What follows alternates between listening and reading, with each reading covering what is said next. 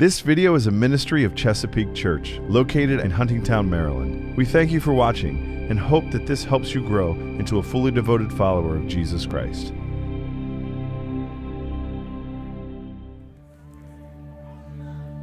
Good morning, everyone. You hear the beautiful sound of babies yelling out, so this is really great to be together this morning. We're continuing our series, The Way, with a sermon titled The Increase, and we also get to celebrate covenant baptisms this morning to place a sign of the covenant on our little ones. It's a really exciting morning. So we're going to start by rising. If we could please rise, we're going to sing Fill This Place together.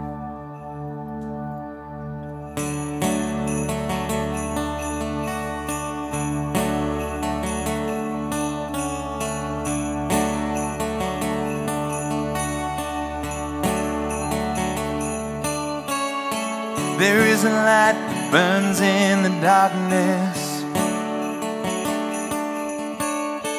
There is a hope that washes a fear away.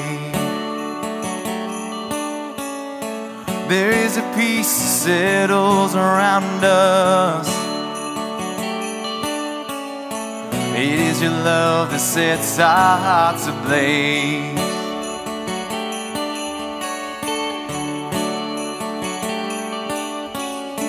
There is a light that burns in the darkness. There is a hope that washes a fear away. There is a peace that settles around us. It is your love that sets our hearts ablaze. Father, we're on our knees. With every heartbeat we bring you this offering. Lord, come and fill this place. Father, we're crying out. Spirit, we need you now. Glorious love surrounds us. Lord, come and fill this place.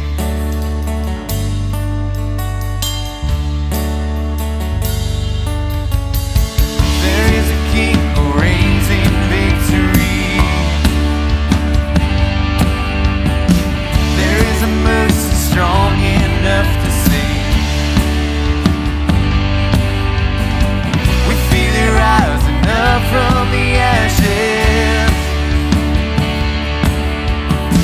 There is a love that overcame the grave. There is a love that overcame the grave. Father, we're on our knees. With every heartbeat we bring you this offering. Lord, come and fill this place. Father, we're crying out. Spirit, we need you now. Glorious love surrounds us. Lord, come and fill this place. Whoa, Lord, come and fill this place.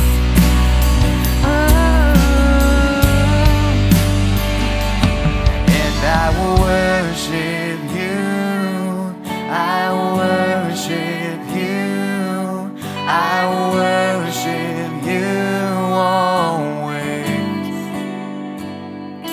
And I will worship you. I will worship you. I will worship you always. And I will worship you. I will worship you. I will worship you always. Sing that again. And I will worship you. I will worship you. I will worship you always. Father, we're on our knees. With every heartbeat we bring you this offering. Lord, come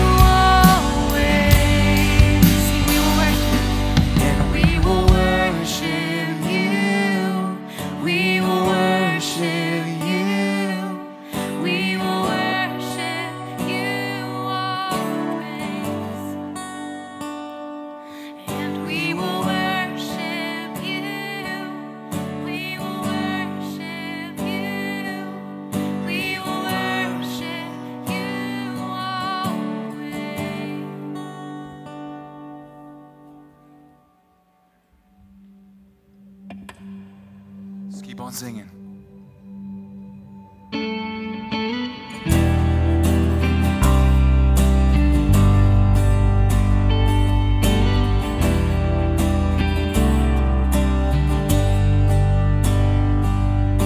The weapon may be formed, but it won't prosper. So when the darkness falls, it won't prevail. 'Cause the God I serve knows only how to triumph. My God will never fail. Sing that again. My God will never fail. I'm gonna see a victory. I'm gonna see a victory. For the battle belongs to you, Lord.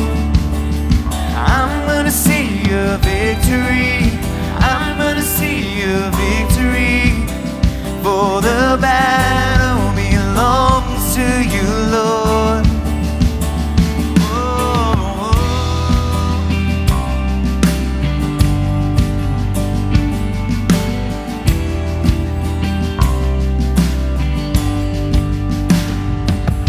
There's power in the mighty name of Jesus. Every war he wages, he will win. I'm not backing down from any giant, 'cause I know how this story ends. I know how this story ends. See a victory. I'm gonna see a victory. I'm gonna see a victory. For the battle belongs to you, Lord. I'm gonna see a victory. I'm gonna see a victory. For the battle belongs to you, Lord. Sing it again. I'm gonna see a victory. I'm gonna see a victory. For the battle belongs to you, Lord. I'm gonna see a victory. I'm gonna see a victory. For the battle belongs to you, Lord.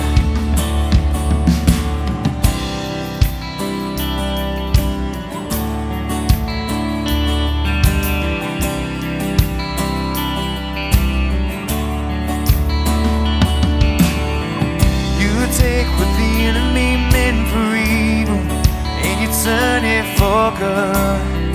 You turn it for good.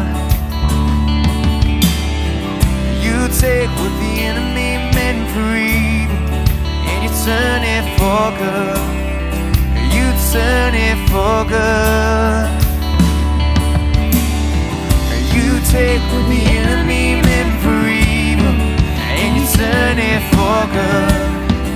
You turn it for good. You take what the enemy meant for evil, and you turn it for good. You turn it for good. You take what the enemy meant for evil, and you turn it for good. You turn it for good. One more time. You take what the enemy meant for evil, and you turn it for good. You turn it for good. I'm gonna see a victory. I'm gonna see a victory. For the battle belongs to you, Lord. I'm gonna see a victory. I'm gonna see a victory. For the battle belongs to you, Lord. Sing it again. I'm gonna see a victory. I'm gonna see a victory. For the battle belongs to you, Lord. I'm gonna see a victory. I'm gonna see a victory. For the battle belongs to you, Lord.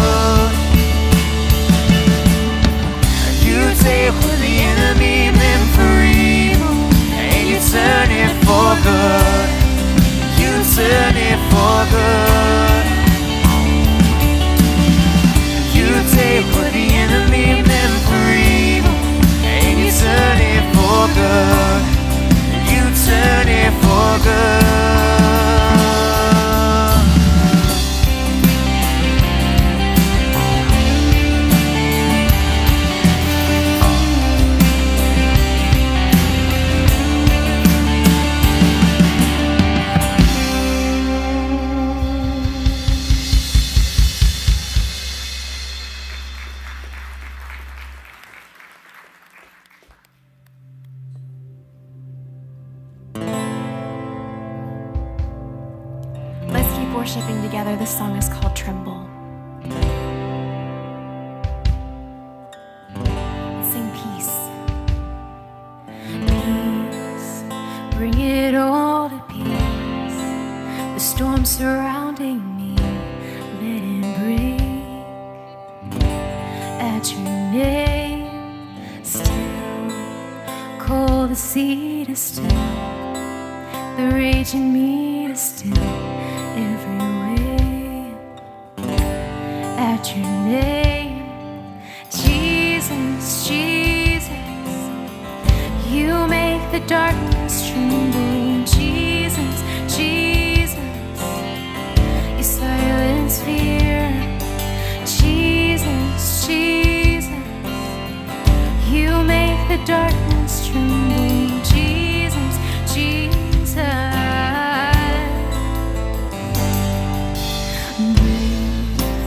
Call these bones to live, call these lungs to sing once again.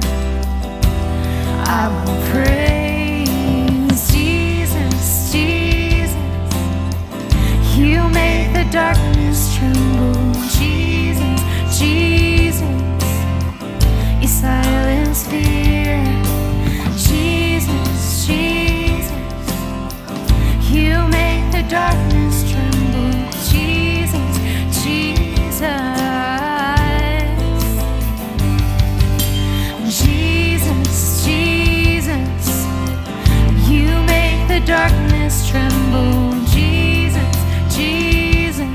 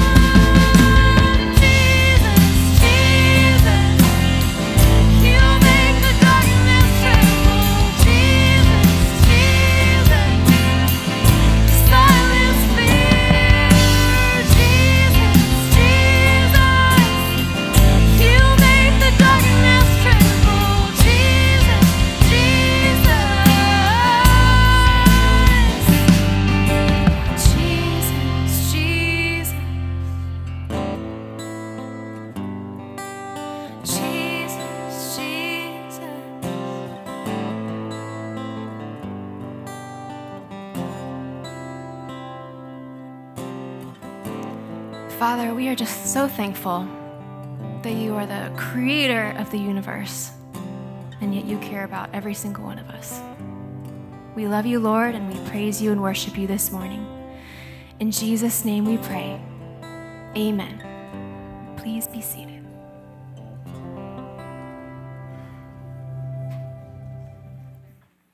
Let there be light. Good morning, everybody. Good to have you here.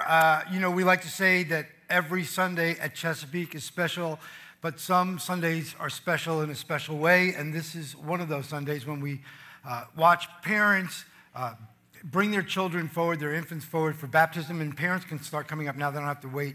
So this is just a great moment. It's one of the things probably that I enjoy most, is celebrating baptism with our church. And so I'm going to call up Ivy Unger, Addison Crump, Sailor Bogazic, and Shane Bauer. And just to explain a couple of things about when we do infant baptism, what we call covenant baptism, just stand right along the line here, is baptism is generally considered to be what's known as an outward sign of an inward change. But we are not going to pretend that these infants this morning have made a confession of Christ, that they've experienced that inward change. Instead, what we're seeing are parents who are making a claim of God's faithfulness, looking forward to the day, God's covenant, looking forward to the day when these infants will be making their own profession of faith, and we'll be doing profession of faith baptisms next weekend, by the way. So, we live in a time where parents make a lot of declarations about their children. My kid's going to college. My kid's going to play sports. My child's going to do this. What these parents are saying is, my child is going to grow up in a Christian household. Now, that's a declaration that we don't hear enough these days, but that's what they're declaring. So all the parents have met with an elder in an elder interview to make sure that they understand what we're doing here today.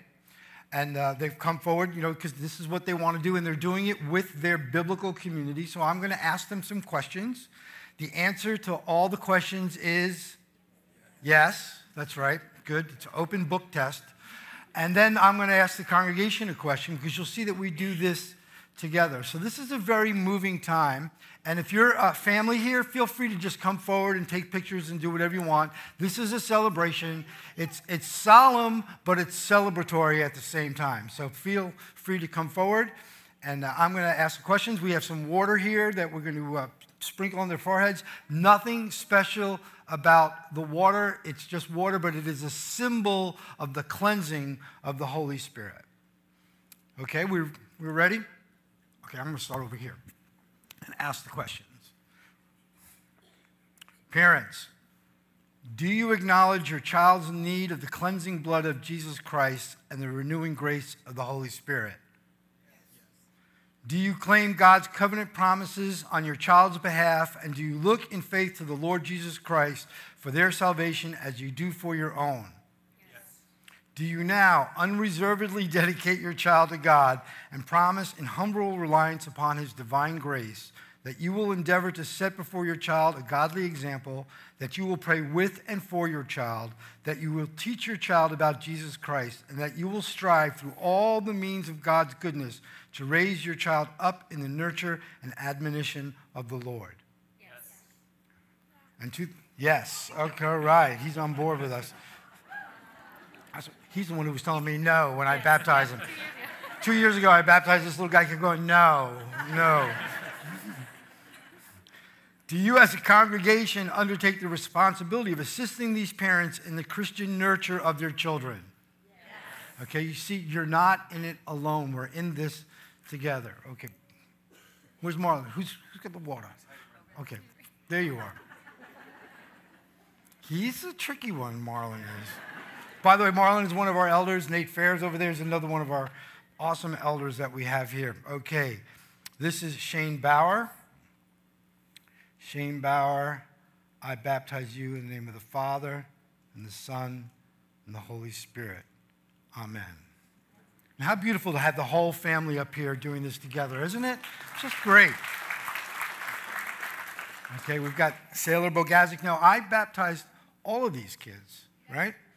And Yeah, so and your husband. So I baptize all your children. And you. So this whole family here has been baptized at Chesapeake. Sailor Bogazic, I baptize you in the name of the Father, and the Son, and the Holy Spirit. Amen. And she fell asleep with my words. Not the first one in this church to fall asleep. This is Addison. Hey? Addison Crump, I baptize you in the name of the Father, the Son, the Holy Spirit. Amen. Okay. Hey, Ivy. Ivy's got sparkling boots on. Ivy Unger, I baptize you in the name of the Father, and the Son, and the Holy Spirit. Amen. Amen. Huh? Yeah. Let's take a moment and pray for these parents. Father God, we just thank you for your goodness, your grace, your love, your faithfulness. Lord, we look to you to keep the promise that has been made here today. Father, we ask now as extra measure of grace on these parents as they raise their children in what can only be called turbulent times, that they will need their church community, their family, their friends around them. They will need the blood of Jesus Christ to be poured out onto their family, the grace of the Holy Spirit to empower them to be bold and fruitful in the name of Christ. We thank you for their open declaration of their children and their commitment to raise their children in a Christian household. Lord, bless us as a community to stand by these parents and to be with them. We thank you for the cross. We thank you for the victory of the empty tomb. And it is in Jesus' name we pray. Amen. Amen. Thank you.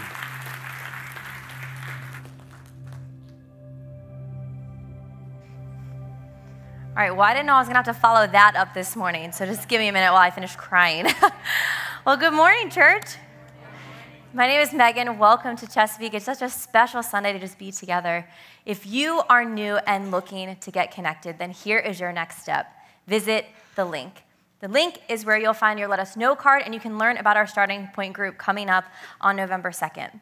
And if you're looking to go all in here at Chesapeake, then the link is your place to join a serving team, learn about upcoming events, and sign up for groups.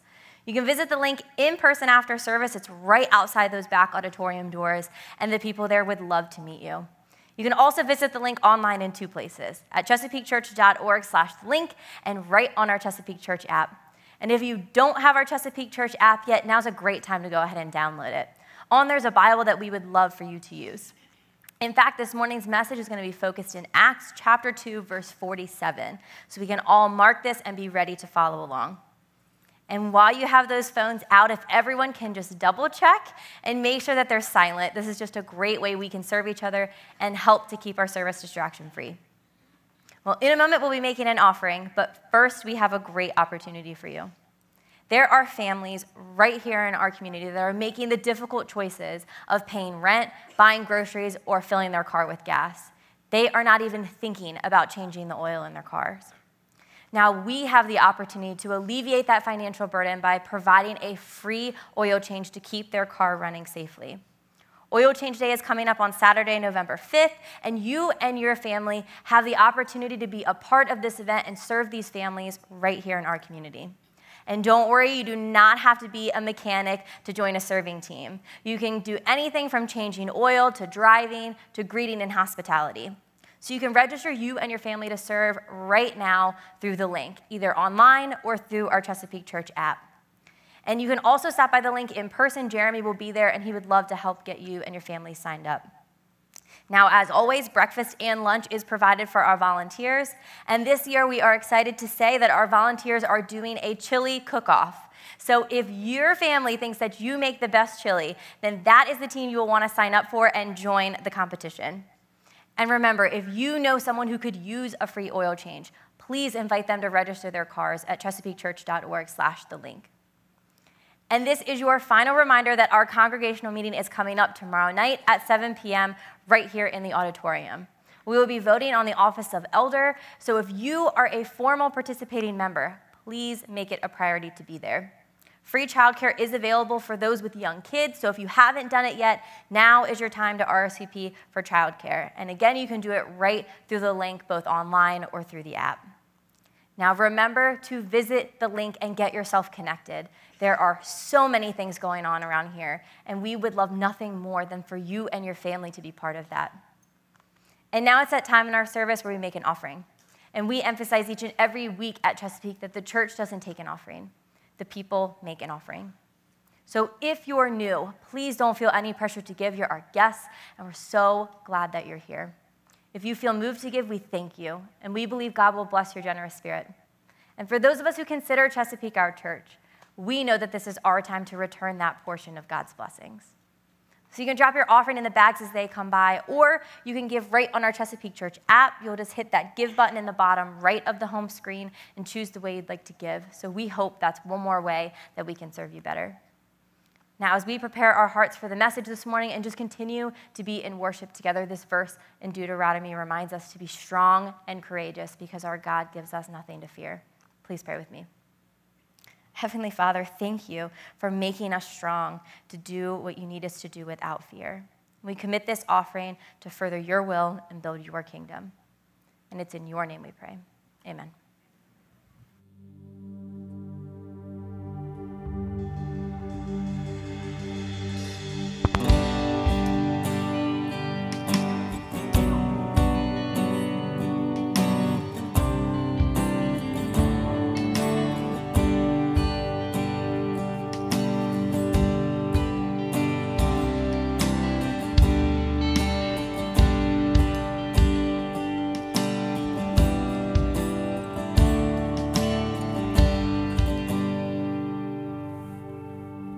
Sing No Longer Slaves, so please rise and sing this together.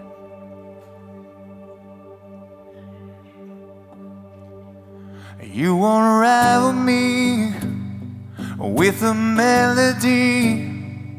You surround me with a song of deliverance from my enemies, till all my fears are gone. I'm no longer a slave to fear. I am a child of God. I'm no longer a slave to fear. I am a child of God.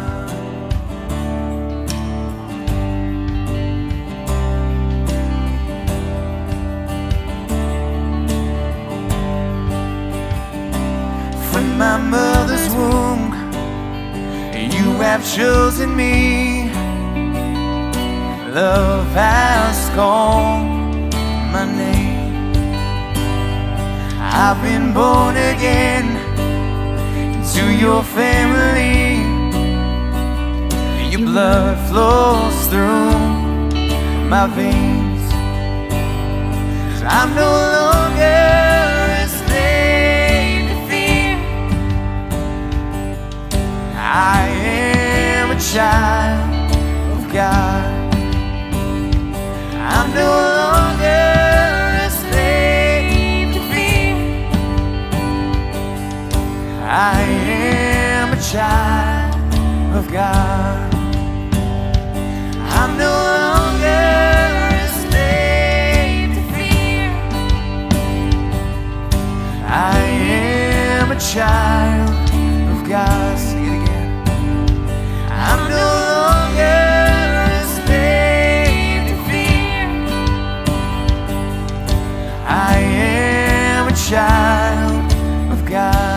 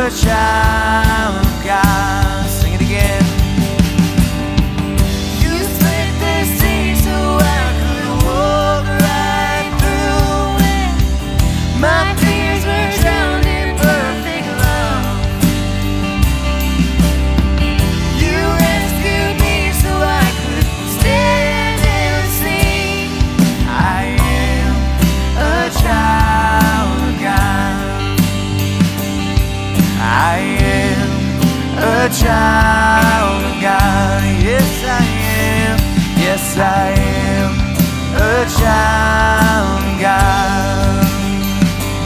Yes, I am a child of God. I am a child of God. We sing no longer slaves. I'm no longer a slave to fear. I am a child of God. Let's hear those voices. I'm no longer a slave to fear. I am a child of God. I am a child of God. I am a child of God.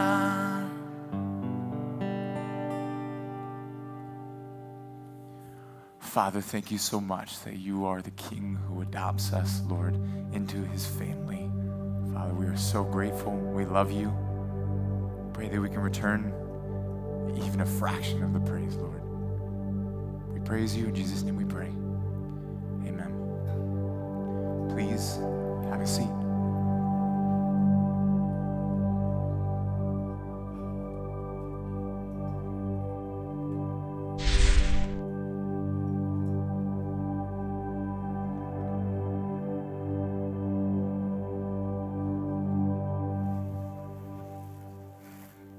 I just want to get something out of the way this morning. I've heard rumors and I've heard gossip, and we all know that the world we live in today with social media and all things that we can do on the internet, just all sorts of stories fly out there, and who knows what to believe and what's true. And so I felt burdened by the Spirit as I was sitting there just to go ahead and address it.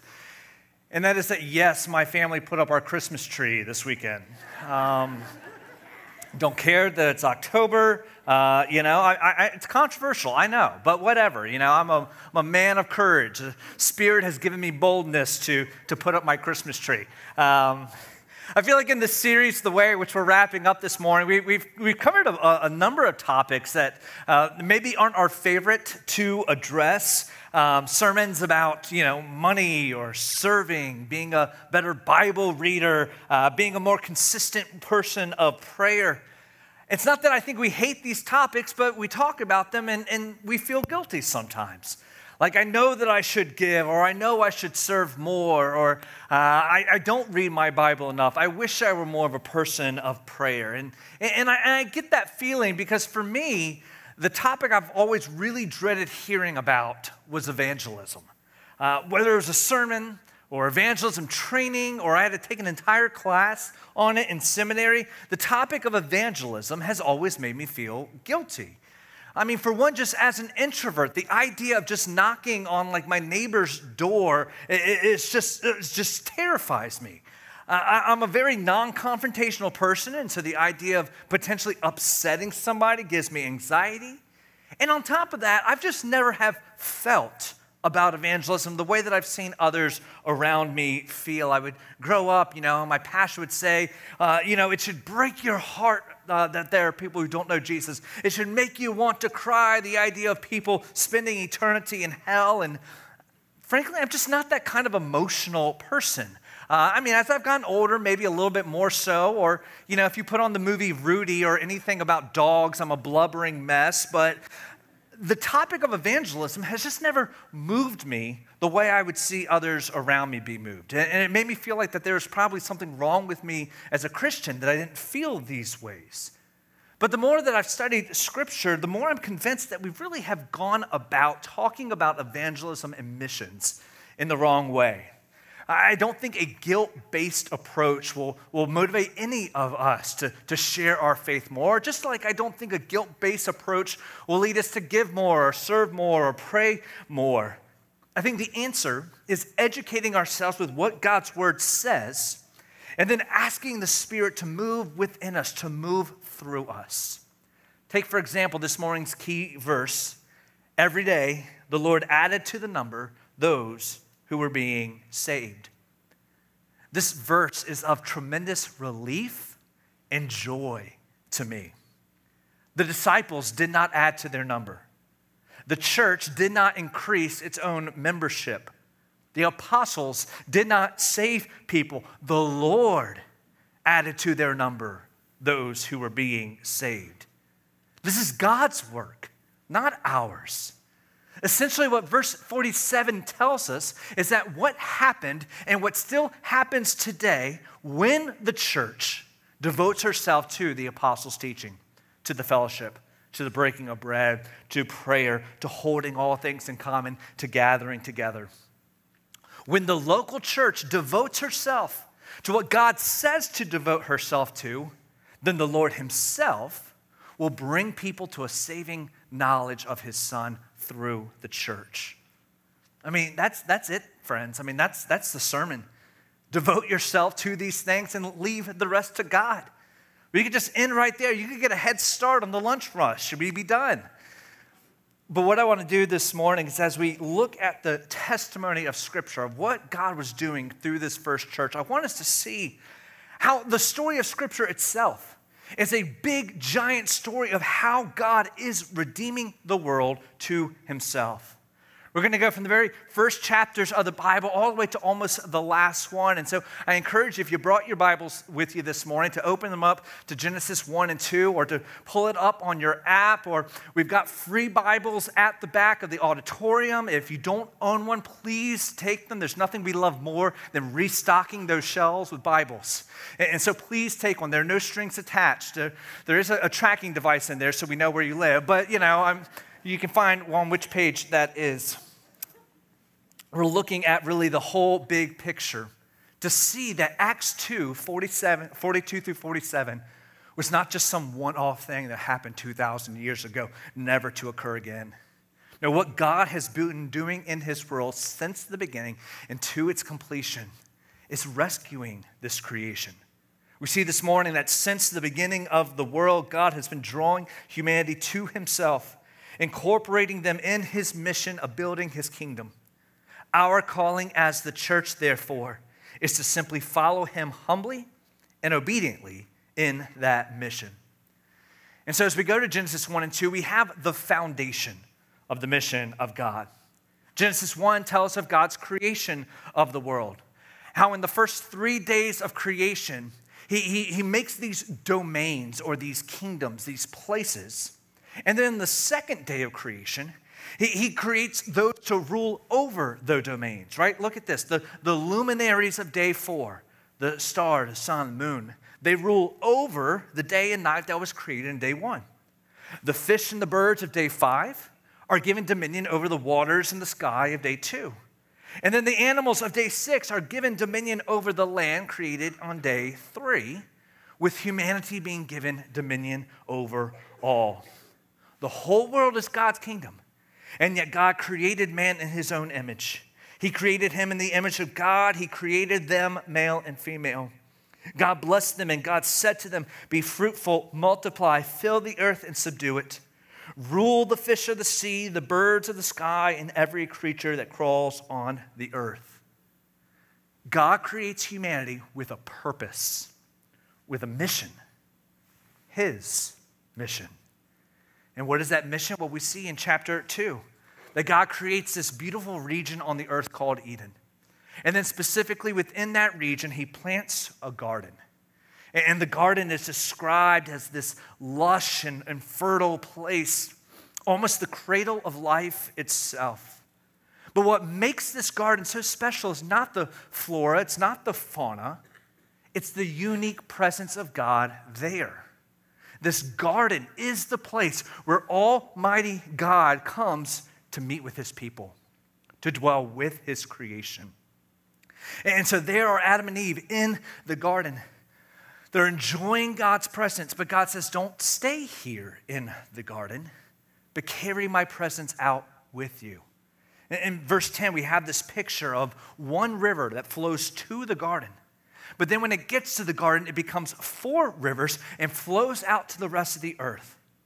It's a picture of how God's rich presence comes into the garden, gives it its life, but it's not supposed to stay there.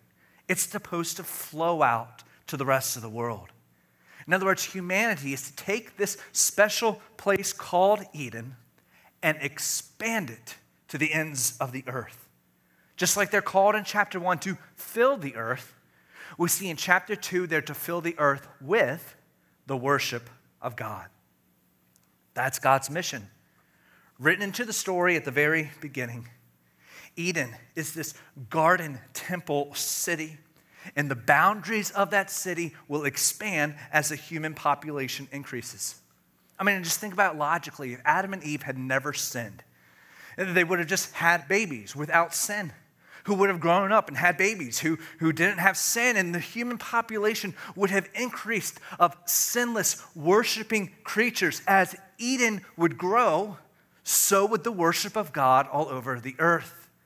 I just point this out, friends, so that we would see that mission didn't begin with Matthew 28. It is found even before sin entered the earth. Mission is the activity of filling the earth with the worship of God, which means that that's your identity. That's what you were made for. That God has woven his mission into the very fabric of our being. And so we have to understand, friends, that our joy in life, our satisfaction in life, will always be tied to the purpose with which God made us. Meaning, conversely, then, whenever we have times of frustration or pain or vanity in our lives, it's a sign that we've become estranged from God and his purposes. For our greatest hope in life and death is that we are not our own, but belong to God.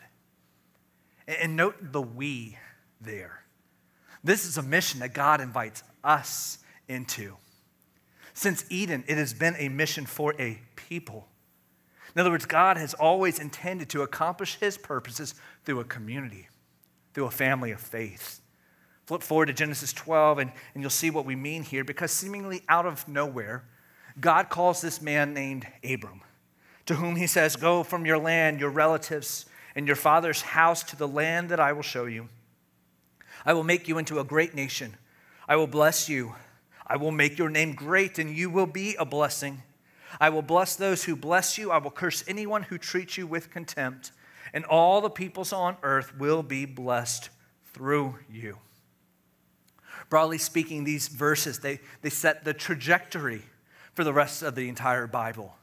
That God is going to build his kingdom, going to build his city, that which Eden was supposed to be, and God will do it through Abram.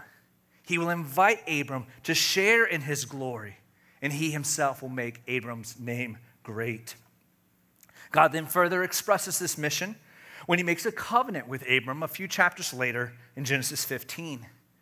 Having given Abram the marching orders, God appears again to now seal this promise of what he will do through Abram.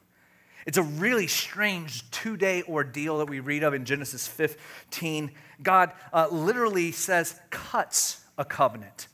And this would have been a very common ancient ceremony in the Near East. This was a ceremony in which two parties would enter into almost a contract, a relationship together. And what it would have looked like is you would have taken a number of animals and sacrificed them, and then cut their bodies in half and laid out the dividing pieces in a long procession, almost creating an aisle. I mean, incredibly bloody, gruesome scene, no doubt. We had thought about illustrating it up here, but worried that we couldn't get the blood out of the carpet. But think about that scene. It was intended to illustrate just how serious the covenant being made really was. And what would happen next is once those pieces were lined up in the procession, the two parties would get on either side, and they would walk in between through the blood and meet in the middle. It was a way of saying, may I become like these animals if I break the covenant. May I be torn in two. May I bear the curse of death. And yet, in Genesis 15, God and Abram standing on either side of the procession, they don't meet in the middle. Instead, God manifests his presence to Abraham in the form of a smoking fire pot and flaming torch, and he himself crosses all the way through to meet Abram on the other side. You see, in this ceremony, God was revealing how he would accomplish the mission entirely himself. And he would do so through Jesus Christ. I mean, what a picture of sin we have in this chapter. Everything's completely dark, the darkness representing not just the spiritual condition of Abram, but really of all humanity. How we are all dead in our sins. That here's the core of the problem. It's not just that the world is estranged from God, but that each and every one of us are as well. And so you have to wonder, how can God then fill the earth with his glory, with his worship? How can his presence dwell among us when we, in our very souls, are alienated from him? And it's not just the darkness of Genesis 15 that illustrates our sin, just the death of these animals. All of these animals sacrificed, cut in two, the ground utterly saturated with blood. And in the midst of this scene of darkness and blood, the light of God shines through, walking through this path to confirm and seal the covenant. I mean, just think about it. Almighty God, God Most High, walking through a pool of blood. The thought of you or me doing it is unpleasant to think of, let alone the holy majesty of God. And yet in all his glory, in all his power, in all his regal majesty, God expresses his love in such a personal way. As I already said, in a usual blood covenant, each party would meet in the middle, showing that they were responsible for keeping their side of the agreement. But when God makes this promise, he promises to keep both sides of the agreement. He says, if this covenant is broken for whatever reason, for my unfaithfulness or for your unfaithfulness, I will pay the price. If you, Abram, or if your descendants ever fail to keep it, I will pay in blood. And it was at that moment when Almighty God crossed the path of bloody carcasses, he was pronouncing a death sentence on his son, Jesus. The cross is what makes the accomplishment of the mission of God possible. In the death of Christ, sin is defeated. In the death of Christ, death is defeated.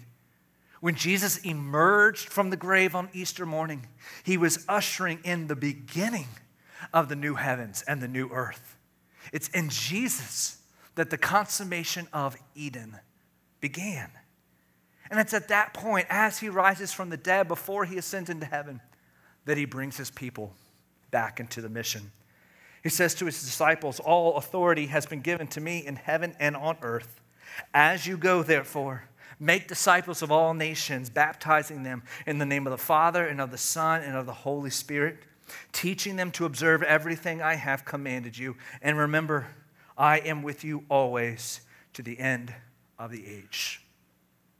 And note that small translation change that we made there in verse 19. You know, often when we talk about the Great Commission, we say, oh, go therefore and make disciples. But in Greek, that word go, it's not the command. It's a participle. The verb in this passage, the command, is the make disciples part. In other words, Jesus assumes that his disciples will already be going as you go about, having been about. What is he telling them to do then? He's telling them what to do as they go. You see, often I feel like when we think about mission, when we think about evangelism, we often reduce it to just the going part, as if that's what God commands us to do. And so because mission is about going, we see mission as something that happens somewhere over there. But what we see is that in Jesus' eyes, friends, we are already going about every day of our lives, right? We go to the store. We go to our workplaces. We drop our kids off at school. We go to the pub. We go to the park. We are going all the time. And most everywhere we go are people. And so our part in the mission, therefore, is to simply introduce those people where we go to Jesus, to walk alongside them, to teach them how to follow him as well. Again, it's in his power. It's his mission. We're just telling a lost and dying world that there is now free reconciliation with your Creator. You don't have to be seminary trained. You don't have to be an extrovert. You don't have to be charming or an eloquent speaker. It's like we talked about a month ago when we were discussing the breaking of bread in the early church.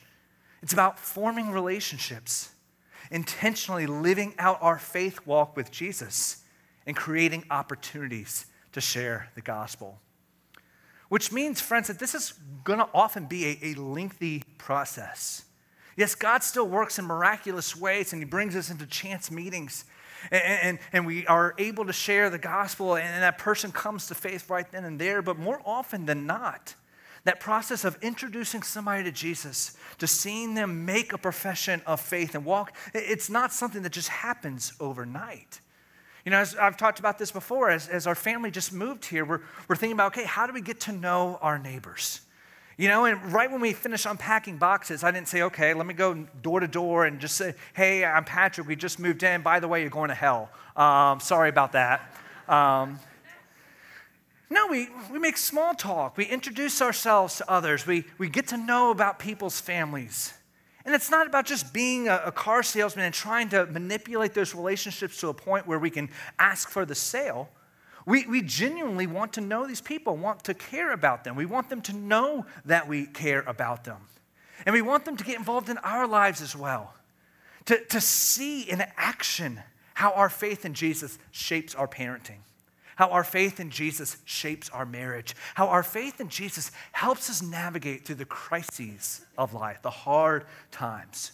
As the Apostle Peter would write, we want to show the hope that we have in Jesus so that they're curious and they ask, why are you so hopeful? Why do you do things like this? Why do you do things like that? And then we can give a defense for the hope that we have in Christ. And the best part about it is we do this in confidence. We do this with a certainty that God will succeed because, again, it's his mission. He's the one who adds the increase. It is the Holy Spirit that gives faith. It is the Holy Spirit that regenerates the human soul. I don't sweat whether or not I'm able to persuade somebody to pray a prayer.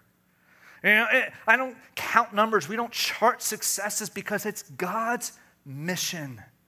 It's been his since the beginning, and he will finish it. Because just as the story of the Bible begins in a temple garden, it ends in much the same way. God's intentions to see that temple garden city fill the whole earth comes to its culmination in Revelation 21. We read there that when Jesus returns, he will set this world to rights. He will make all things new. He will establish his new Jerusalem, a temple garden city that fills the entire earth. This new Jerusalem will not just be a restoration of Eden or a replica of Eden. It will be what Eden was supposed to grow into all along. It'll be a place where all is made right. How all those glimpses that we get sometimes of what God is doing around us, the hints that we get along the way, they will come in full, and we will see them come in full in a way that far exceeds whatever we could imagine. Think about that last picture of Adam and Eve with God back in Genesis 3 after they sinned. They hid from God in shame and guilt.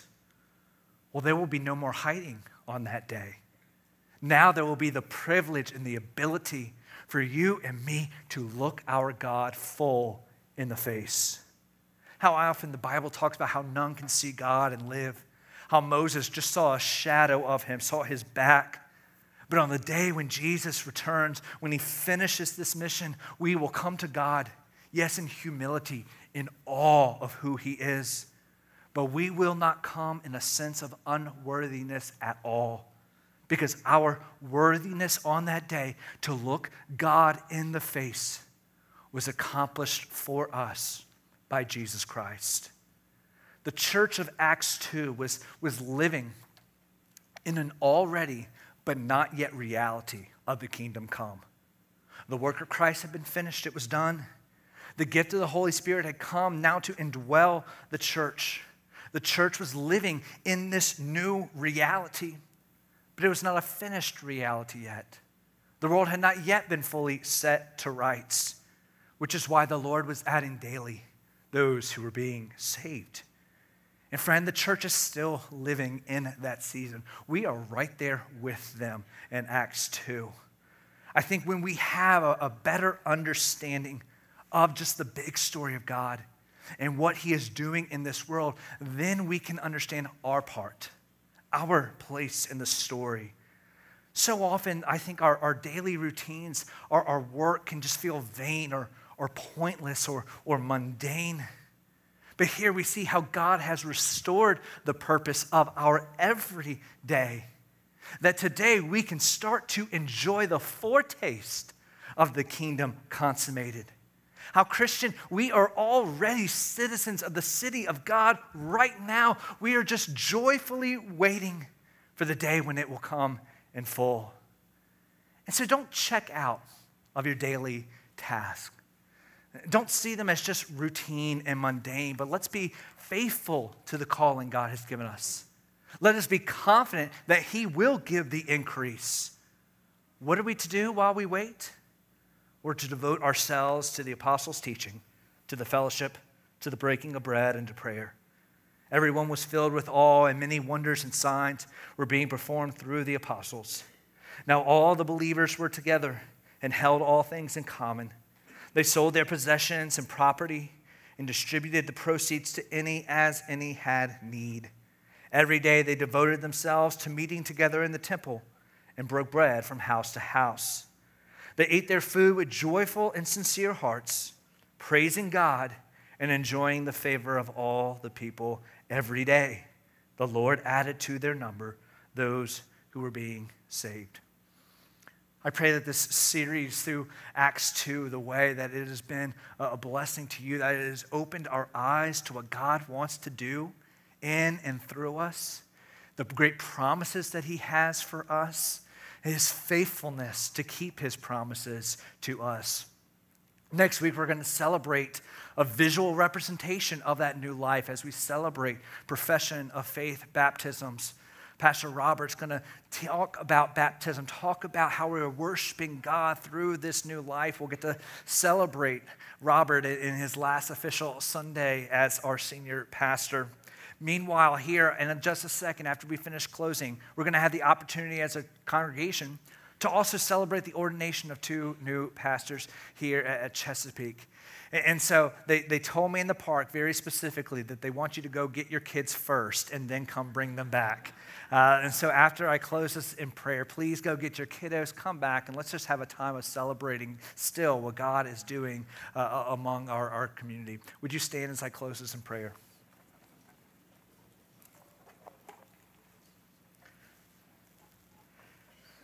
Father, you are great. You are worthy and awesome to be praised.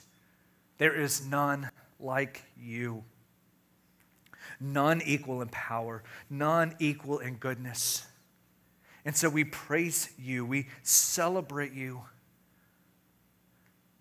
That is a strong and mighty God. You can surely bring things about according to your perfect wisdom. But as a good God, we know that your plans for us and for this world are good and perfect.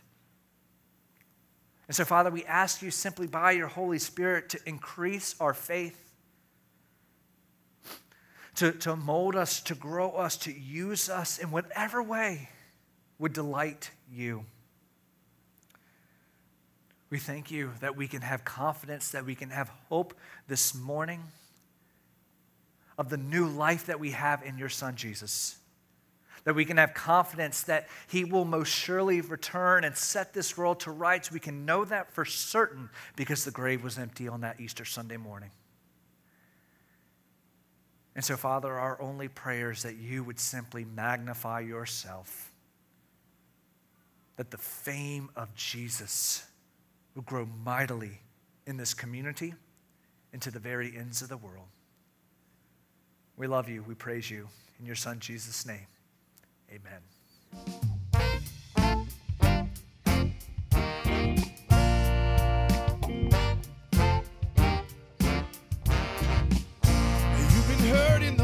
battle, your reward with the truth. Searching so hard for something, you stumbled back into you. You said this time would be different, and never do that again. But your promises vanish like words in the sand. Look up, your help comes from heaven. Look up. For more information about Chesapeake Church, visit us at chesapeakechurch.org or follow us on Instagram, Twitter, and Facebook.